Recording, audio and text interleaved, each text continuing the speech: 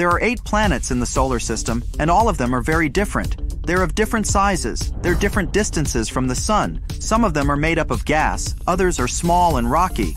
But one thing is the same, they're all round. So the question is, why aren't they shaped like pyramids, disks, or cubes? Most planets appear when material in space starts clumping together. After some time, a planet accumulates enough stuff to develop powerful gravity, and gravity is what keeps things together in space. Now, a planet's gravity pulls with the same amount of force from all sides. That's why the overall shape of planets is a sphere. But is it necessary for a planet to be shaped like a sphere? Could, for example, a donut-shaped planet exist out there? According to the laws of physics, it's possible. But such a planet is very unlikely to appear naturally. Plus, it's not clear if toroid planets could be stable. Anyway, let's imagine what our life would be like if our Earth was shaped like a donut. It would most likely have the same position relative to the sun, as well as the same axial tilt. People would still be able to send rockets to space, but they would only do it at the equator of the donut. It would be the best place to break free of our planet's gravitational clutches. Now, gravity would be a bit messed up on this donut-shaped Earth, and your weight would depend on where exactly you are on the planet. In some places, your weight could be up to 3 times smaller than usual. Our regular round Earth has surface gravity equal to 1g, but the surface gravity on the donut Earth would be 0.65 g along the poles and a mere 0.3 g at the equator. Walking there would feel like walking on the surface of Mars. But even though the donut-shaped Earth would have weaker gravity, the planet would still be trying to collapse in on itself. In other words, it would constantly fight the urge to become sphere-shaped. To avoid changing its shape, our planet would have to spin much faster than it does now. This way, centrifugal forces would keep the hole in the donut intact. But this super-fast rotation would influence the length of a day on Earth. It would only last 2 hours and 50 minutes. Or if we decided to stick to a good old 24-hour-long day, we'd have at least 8 sunrises and sunsets a day. So, we'd have to adapt to working throughout days and nights and sleeping while it's still light outside. It would definitely mess with our biological clock. But it would be even worse for animals whose lives are mostly synced to the patterns of the moon and the sun. They migrate, hunt, and breed based on these patterns. Speaking of the moon, what would happen to the natural satellite of the donut-shaped Earth? Well, we'd still have it. That's the good news. But it would probably be pulled toward the hole and keep bobbing up and down in the middle of our planet. On the other hand, it might get affected by the gravity produced by the planet's outer edges and move around Earth following a figure-8 orbit. But there's also some bad news. Any of these orbits would affect tides on Earth, wreaking havoc on the planet. Oceans would have unstable water levels, and people would be unable to build coastal cities. It's hard to predict in which regions people would live on the donut-shaped Earth. Most likely the donut hole would be lined with mountains, larger than anything we have on our planet today. But if you decided to live on the edge of the donut-shaped Earth, you'd enjoy awesome views every day. The history of the donut-shaped Earth would also be different. Humans would never cross the ocean. They would develop separately on different continents. On the bright side, no areas of the planet would be too extreme for people to survive, so there wouldn't be any mass extinctions. TRES-2b is a planet where night never ends. And it's not your regular night with stars shining in the beautiful skies. Here it's pitch dark and scorching hot. TRES-2b is a gas giant, roughly 1.5 times more massive than Jupiter, and its surface absorbs light better than charcoal. It might also have a faint dark red glow because of its burning air, which is as hot as fresh lava. Lovely. In the star system of 55 Cancri, there are 5 planets, 4 of which are gas giants similar to Jupiter and Saturn. But the 5th one, or rather the first, because it's closest to the star, is different in a most horrible way. 55 Cancri e is so close to its sun that half the planet's surface is a literal ocean of molten lava. The other half is in eternal darkness because it never sees the sun. The planet is always turned to its star on one side, and between the scorching and the dark, there's the twilight zone, a thin strip of gloomy nothingness. HD 189377b, I'm not going to say that again, is the only exoplanet in the orbit of its star, and at first glance it looks quite pretty, blue and white swirls making up wondrous patterns on the surface. But these pleasant colors actually come from hard silicate particles in the planet's atmosphere, which means it rains glass here. But the worst is that winds reach the speed of 5,400 miles per hour, or almost Mach 7. Well, for comparison, the fastest wind speed on Earth was 254 miles per hour, over 20 times less. Thus, the glass falling from the sky travels horizontally at hypersonic speeds, shredding everything in its path. The next system, whose name I won't even try to pronounce, this one, has 3 exoplanets, which are all being slowly destroyed by their own star. It happens because that star is not a regular. It's a pulsar, a rapidly spinning core of an exploded star. It creates powerful electromagnetic pulses in several directions while rotating at several thousand times per second. As a result, the planets orbiting this deceased star are slowly being eaten away and will eventually disappear entirely. Kepler-70 is a hot blue dwarf star that exploded into a red giant some 18 million years ago. At the time, it was orbited by at least 2 planets, the closer of which was a Jupiter-like gas giant. Its name was Kepler-70b, and it still exists, but the overgrown star consumed it and transformed it into a blazing hot rocky world. Right now, it's one of the hottest planets ever discovered. Its temperature is higher than the surface of our Sun. It was lucky to survive spending time inside the star, but it's evaporating now and will probably be no more in the near future. WASP-12b is one of the weirdest and saddest planets out there. The enormous gravity of its star, combined with the planets consisting mostly of gas, result in the star slowly devouring its protege. WASP-12b has already taken the form of an egg, stretched toward its merciless sun, and it's unable to do anything with its condition. In another 10 million years, the planet will inevitably succumb to the voracious star's appetite. If you ever wondered what it's like to walk on ice and hot coals at the same time, Gliese 436b is a planet that would give you a vivid example. Being extremely close to its sun, the Neptune-sized exoplanet boasts temperatures hotter than a blazing oven, and yet it's covered in ice, which burns incessantly. This ice is much denser due to the enormous gravity of the planet, staying solid even under extreme conditions and not melting away. No list of frightening worlds could do without mentioning Venus, the Earth's evil twin. The second planet from the Sun has an atmosphere so thick and full of clouds that its surface is much hotter than that of Mercury. Volcanic eruptions constantly thrash Venus. Its gravity is almost 100 times stronger than ours, and those clouds I mentioned are not made of water but of sulfuric acid, which condenses and rains down on the ground, adding to the inferno. But even if you were brave, or crazy, enough to try to pass through these clouds, you probably couldn't. The winds up there are as strong as some of the most powerful hurricanes back on Earth. Here we have a very long name for a very, very cold planet.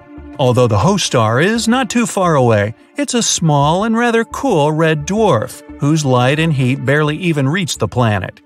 The temperatures out there fall as low as minus 370 degrees, which is only marginally warmer than absolute zero. The exoplanet is thus dark, gloomy, and covered in eternal ice that never thaws. Still, if it has a rocky core, it might generate some heat, so there's a chance that deep below the frozen surface, some unknown alien things might lurk. Dimidium, located roughly 50 light-years away from our solar system, is a planet hostile to any living thing on many accounts. It's tidally locked to its sun, which means one of its sides is always facing the star, while the other is always turned away. The hot side is heated to over 1,800 degrees, perpetually blown over with winds reaching 600 miles per hour. Despite Dimidium being a gas giant, it has a large amount of iron in it, which melts and evaporates in the atmosphere, creating clouds.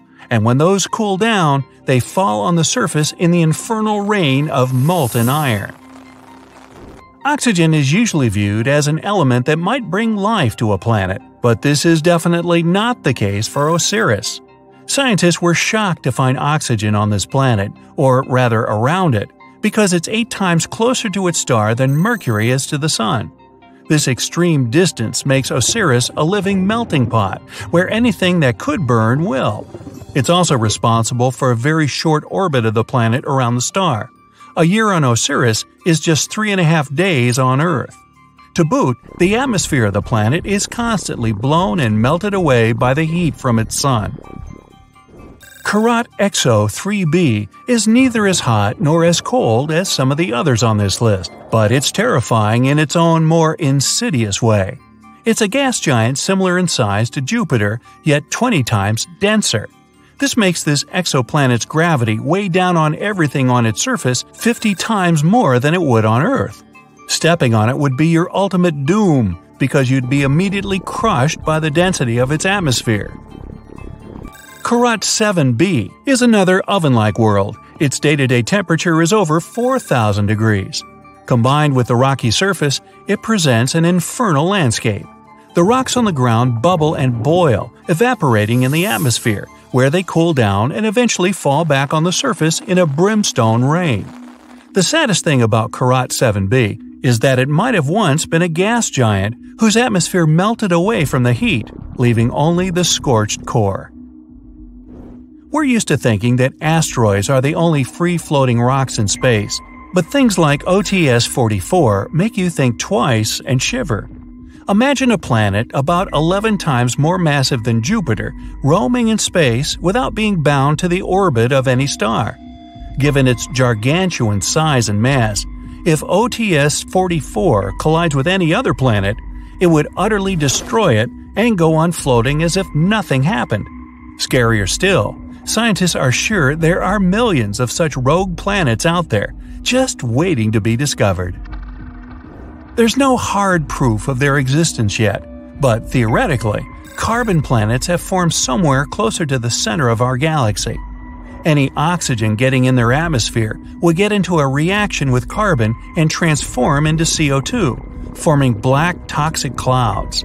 On the ground, there would be oceans made of tar, spewing up geysers of methane and crude oil. There would be rains too, but they'd be far from refreshing. Torrents of pure gasoline and hot liquid asphalt would blast the ground and probably burst into flames on impact. Hard to imagine anything that would survive such conditions. Is that Earth you can see at a distance? Right. Just look at it, floating in space, hanging out with its planet buddies. You spot orange-red Mars and Jupiter with its asteroid belt. Even tiny Pluto is there. All these planets keep their distance from each other, moving along in their own orbits. They're not very social, you see, but that's a good thing. It would cause nothing but trouble if they started to bump into each other. But even though there are others, Earth is the only planet we know that has life. And we've even figured out why. It's because it was lucky enough to appear in the best spot in our solar system, in the Goldilocks zone. Scientists say the key ingredient for life is water. But, well, there's water on Mercury. This planet has deposits of water ice at its south and north poles, but only because those places never see the light. Everywhere else, water simply evaporates from the surface of the planet. Mercury is way too close to the sun. Pluto has some water too. Astronomers even think the dwarf planet might be up to 30% water, but it's frozen. Unlike Mercury, Pluto's too far away from the sun, which is why all its water is in the form of ice. But Earth hovers in a perfect spot called the habitable zone. It has the right temperature for the water to remain liquid and for all forms of life to flourish. But what if Earth was the only planet in the solar system? No Mars, no Jupiter, no Mercury, no Venus. Things might have turned out a little different than what we're used to. Remember that massive asteroid that hit the Earth around 66 million years ago?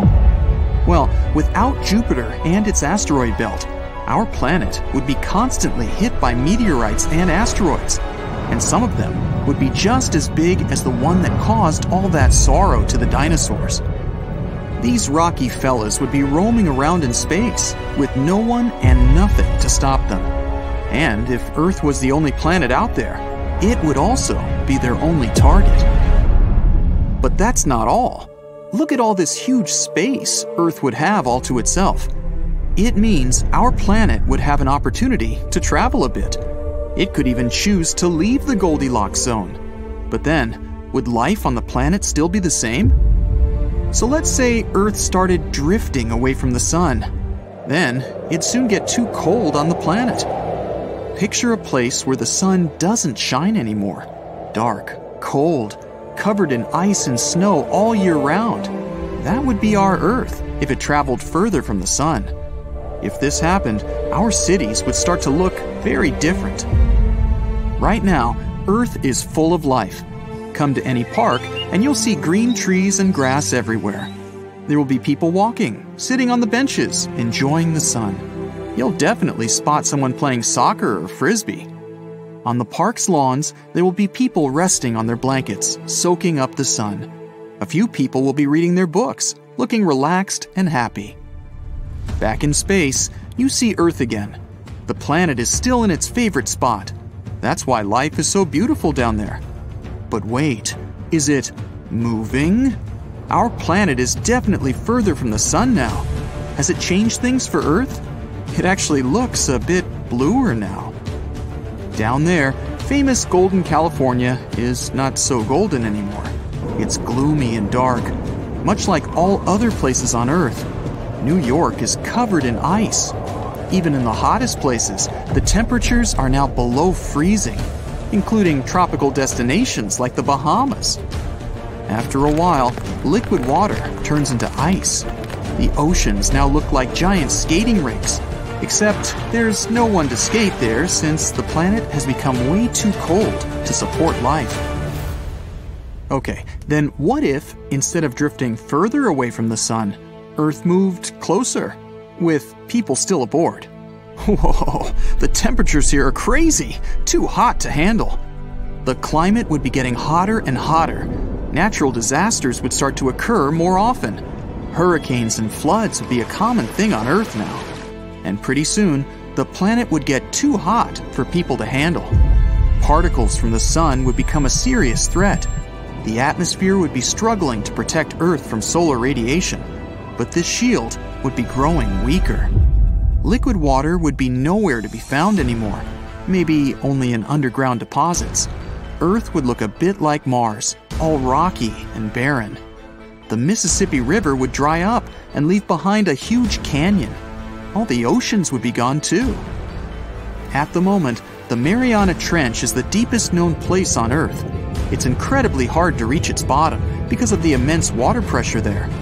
But without water, trips to the deepest spot on Earth would be possible. It would help people uncover some more of Earth's secrets. If people still lived on the dry and scorching hot planet, that is. In other words, if someone was to explore Earth after the planet had moved closer to the sun, everything would be completely different. But what if Earth didn't move at all and everything remained the same? The only difference, there would be no other planets around us. It would change the way people explore space. Sure, there would still be navigation, communication, and weather satellites, and maybe space telescopes. But there wouldn't be any other space objects close enough for people to send missions there. This would affect the future too. If people had no desire or opportunity to go to space, they would invest in their home planet. They would build sky cities instead of looking for other planets to colonize. These days, if you get a state-of-the-art telescope, you'll see distant stars and other planets. The better the telescope, the more detail there is for you to see. But with no other planets out there, the picture of space wouldn't be so exciting. Stars would still be visible, and you might even spot a meteorite or two. And you'd definitely see the moon, but that's about it. Space agencies would mostly be focused on keeping Earth secure, mainly because asteroids would become frequent visitors. To protect the planet, scientists would have to figure out ways to get rid of them. Like a massive laser beam. When turned on, it could go all the way to the moon and even further. Instead of building rockets to explore space, SpaceX and NASA would be in the asteroid clearing business. People wouldn't even think of trying to contact other civilizations. If there were no planets similar to Earth, they would consider it a wasted effort. This means no radio signals being constantly sent out to space. A curious fact, in February of 2008, the Beatles song Across the Universe was beamed into deep space. It was done to celebrate both the song's 40th anniversary and NASA's 50th anniversary. In the 70s, people also sent a radio signal out into space. It contained some basic information about humans and the solar system. But it was more a feat of strength for technology than an attempt to contact any alien buddies we might have. With no planets around, the world of sci-fi would change too. There would be no more movies about deep space exploration. No massive spaceships and rockets would appear on the big screen. And since there would be no expeditions to other planets, no rovers would be sent to space to look for signs of life and explore new worlds, like what the rovers on Mars are doing right now. People would concentrate more on their own planet. For example, they would begin to explore its insides. New technologies would allow us to dig much, much deeper, all the way through Earth's crust and further. And doesn't a trip to the planet's core sound exciting? Instead of astronauts, there would be explorers of the deep underground. New drilling technologies would be invented to make the digging process more effective. There would be new types of vehicles. They would be created to drill and protect explorers from the enormous underground pressure. While exploring the world under the planet's surface, people would likely find absolutely new life forms. Those would be mysterious creatures that evolved to survive in the dark, in extreme temperatures, and with barely any food. It certainly helped people understand more about their home planet.